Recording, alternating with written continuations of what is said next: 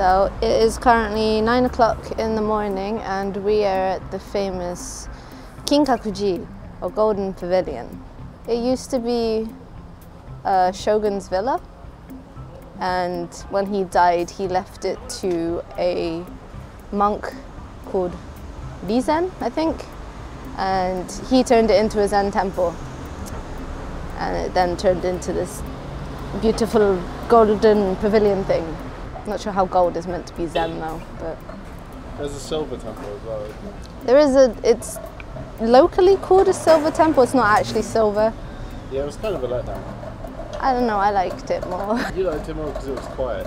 Yeah, and also next to the silver pavilion there's a path called the Philosopher's Path, which is a really nice walk. It's really quiet and there's loads of cats down there, so that's why I like it. We thought we'd come early to try and beat the rush, but there's a lot of people here. I mean, it's kind of calmed down at the moment, so maybe now is a good time to go, like just after opening time. It opens at 9 AM. We're gonna come and get some footage.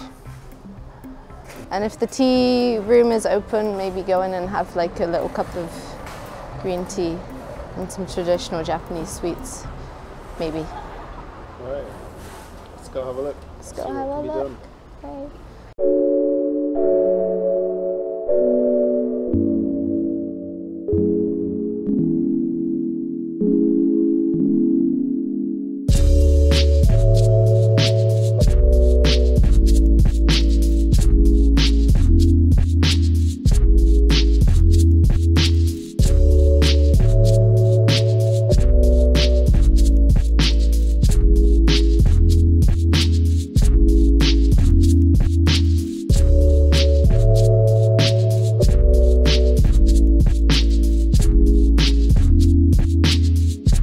There's quite a few rules for coming in here.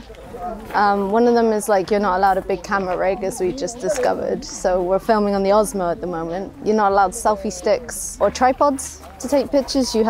Everything has to be kind of handheld. I don't think you could even get, maybe a small gimbal you could get away with, but maybe not like a big one. 400 yen per person to get in. It's not bad, but there is a lot of people. And especially across the other side of the pavilion is where everyone takes pictures. It is quite busy. If you see a chance to take a picture, go and take it and then move on. See a spot in the fence. Just go for it, take a picture, get out. Yeah.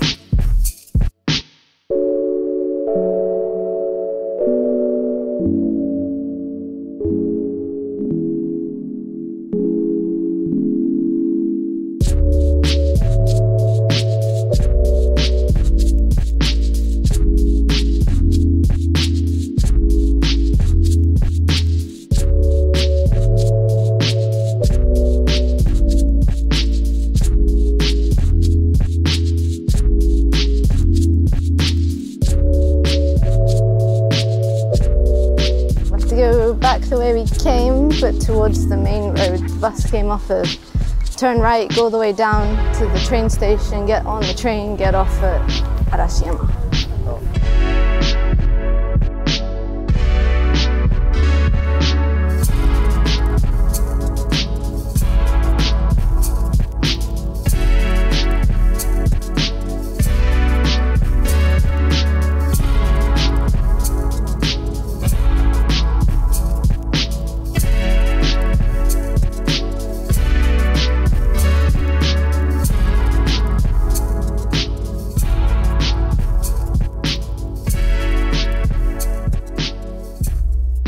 We've come to the town of Arashiyama, which I'm told by someone who speaks Japanese means Storm Mountain. It's famous worldwide for its bamboo forest, which we are currently in. It's very pretty, it's nice and shady, but like a lot of Kyoto, we're finding it's very, very busy.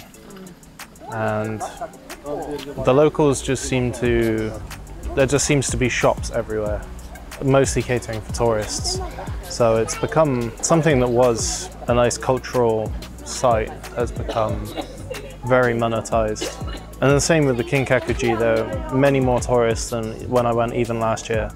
But then I did go in the winter, so perhaps that's what changed.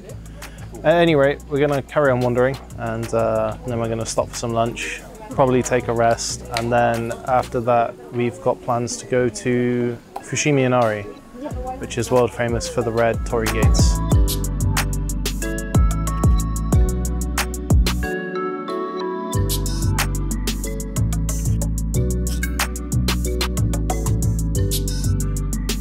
This is the bamboo forest trail.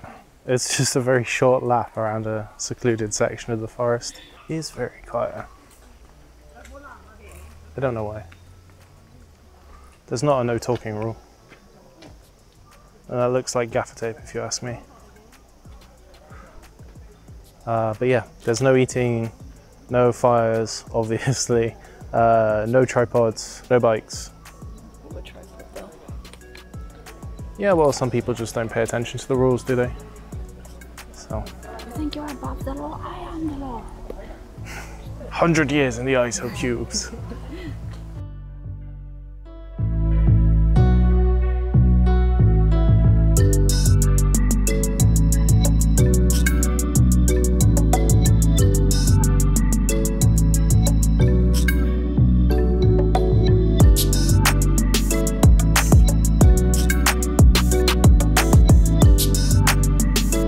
We've got ice cream, pancake, honey, chocolate sauce, a spoon, sprinkles. I think I run on ice cream and coffee. Yeah, probably.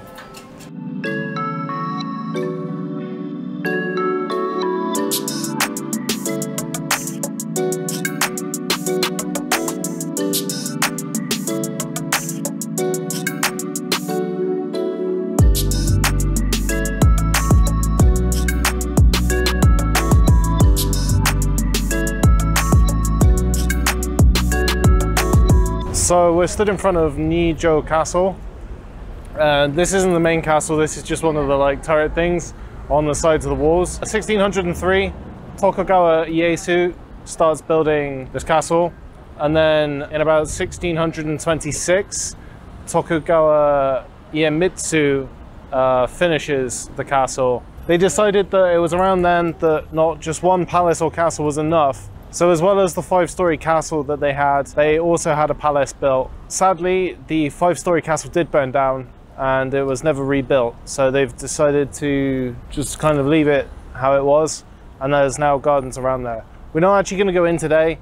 There's a 600 yen a head fee, so maybe we'll come back to this one. And if you want to see an actual castle rather than a low-lying palace and you're in the area, I'd recommend seeing Osaka Castle, because it actually is a castle and it's not still called a castle after burning down and no longer being there. Osaka Castle is good. This is cool. It's got very pretty gardens, but it is not a castle. It's a palace. It's a palace, but it's not a castle. Everyone calls it Gion Castle. It's not. So.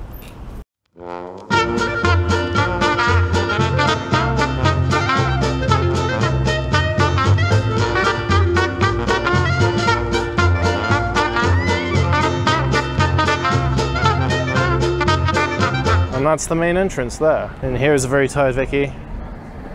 What are we doing? We're heading back, getting some rest, and then we're off to Fushimi Inari tonight, right? Yeah. Yes, that'll be very good.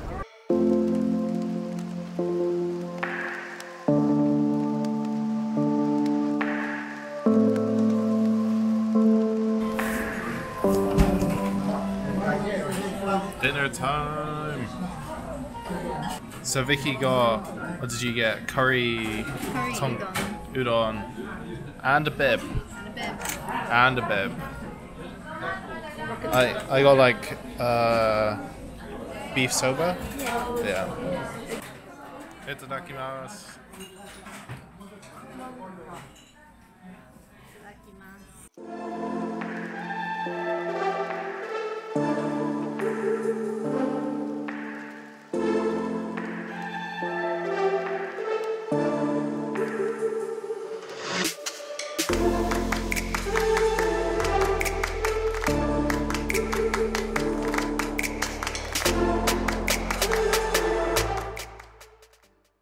We're at Fushimi Inari and it's about 8:30. I actually think coming at nighttime is the best time to come because there's no one here. If you're in Kyoto and you're staying overnight and you want to come here, come here overnight. So this shrine is known for the fox gods that live here that are meant to be mischievous but bring good luck and wealth, and also famous for the Thousand Torii Gate forest. I call it a forest, but the Thousand Torii Gates that you can walk under. It does go up a mountain as well. Don't know how far we're going to get up the mountain because we might get eaten alive by bugs and or wild animals. And we're going to go look around the temple as well. Yep. Let's go!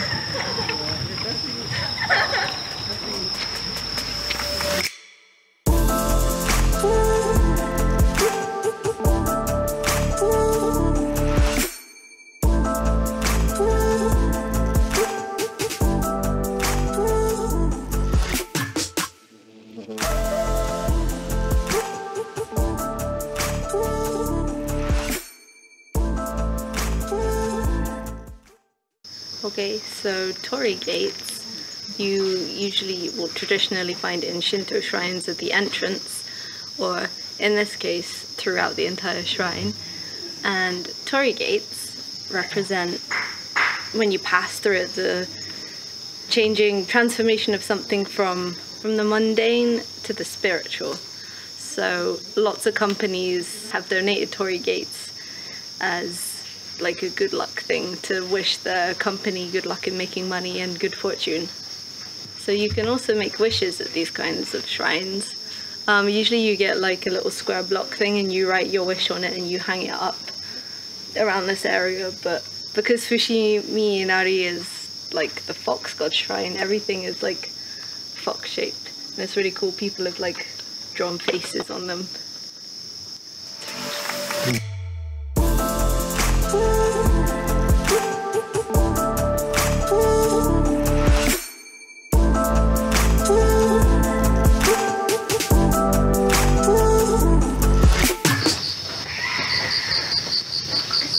That sounds like a monkey. And it sounds like it's getting closer. I'd be very happy to turn around. Yeah.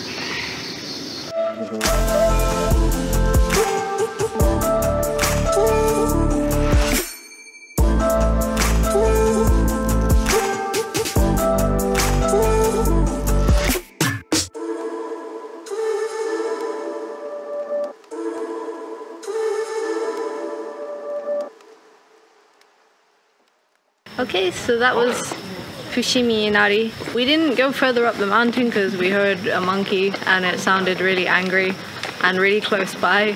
There isn't any staff around, so if we got attacked by a monkey, like, we'd be on our own. We went around the normal, like the usual easy route that we've been on many times before. It was incredible at night, right? It was incredible. It's so good at night. There's no one here. Well, relatively no one here. If you want pictures of this place, yeah. Bring a camera good at low light and a fast lens. Yes. We're gonna head back to our hotel now, get a nightcap, go to sleep, and tomorrow will be our last day in Kyoto, so okay, cool. Let's go.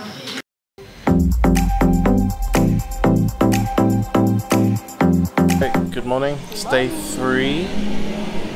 Morning of day 3. Yes. Last day. Come to find some breakfast. We're gonna have a relatively chilled out day, and then we're just gonna head home. We've done a lot. We have. I'm sure you'll have seen there's a lot of footage already. We thought we'd keep it shorter rather than drag it on. Oh my god, that person's walking their dog. But in like a pram. Oh dear, judging a little bit. Unless the doggo is hurt. Anyway, we've come to this place called Franz and Evans. Viki found it on Google. Yep. And it looks really nice. They've got like cakes and bakery and deli and salad. We'll see how it is. And then we're going to wander around Gion for a little bit, and then we're going home. Yeah.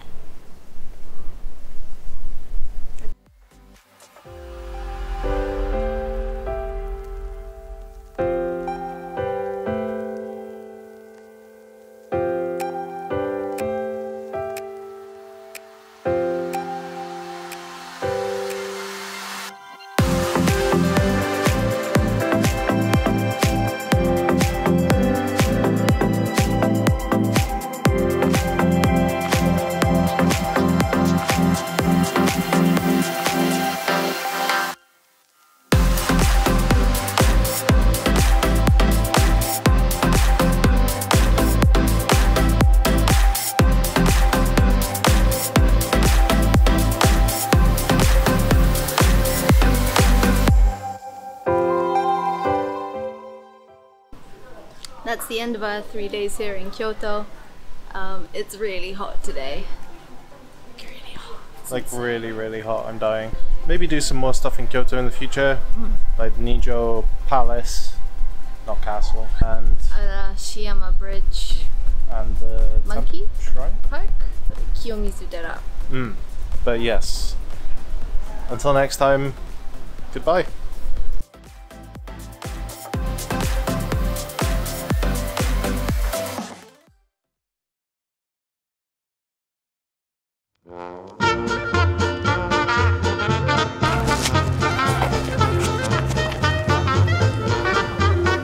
Or maybe she's just like a weird tree pedophile thing. I don't know what that's called. I did that, not just one parcel was enough. Parcel? It was a... Apparently there be monkeys here. This is probably why people don't come up at night. Maybe. Back to the editing. Yes, back to the book.